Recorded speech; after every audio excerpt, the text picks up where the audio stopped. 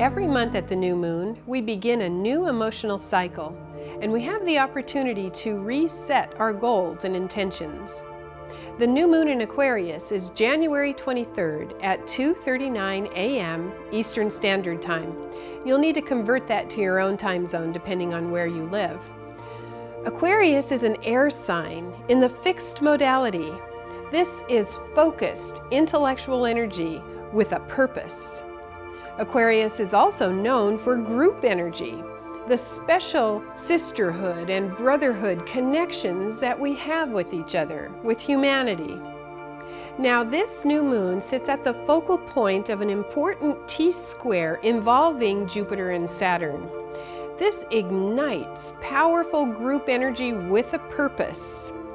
And when we also focus on the fact that Uranus and Pluto are going to be square each other all of 2012, which is revolutionary energy in the world, and the fact that Mars in Virgo turns retrograde on the day of the new moon, what we get here is an important lesson in how we do community energy, how we respond within groups, and how when groups band together with a passionate emotional cause, sometimes it's positive and effective, sometimes it turns ugly.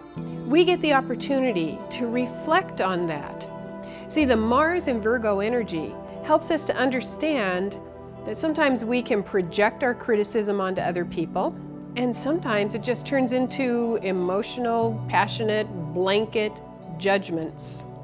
So often when groups band together with a common cause, the focus ends up being on what's wrong or what they're against, instead of remembering really what the whole purpose for coming together was about.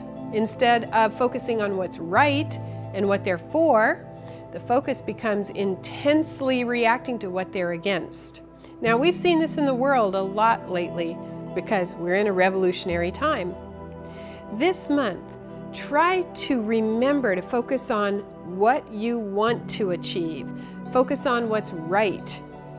You know, Facebook and Twitter, all the electronic devices we have, give us sort of a layer of protection. We forget what it's like to be face to face with people. Many times what we'll put on Facebook and Twitter, we wouldn't say to a person's face. This month we need to reevaluate all of that and remember the incredible loving connections in mankind, the connections we have with each other. In the United States right now, we are in the presidential election year, and it gets ugly, it gets nasty.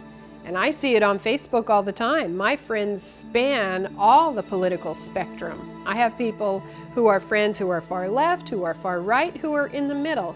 I see blanket statements that are generalizations thrown at each other like hand grenades. Even very deeply spiritual people can get caught up in that group energy sometimes that turns negative. With this new moon in Aquarius, this is our chance to be involved with communities, to feel passionate about something, but to remain positive, to remember that loving, special connection that exists in humanity between us. Thank you. I'm Kathy Rose.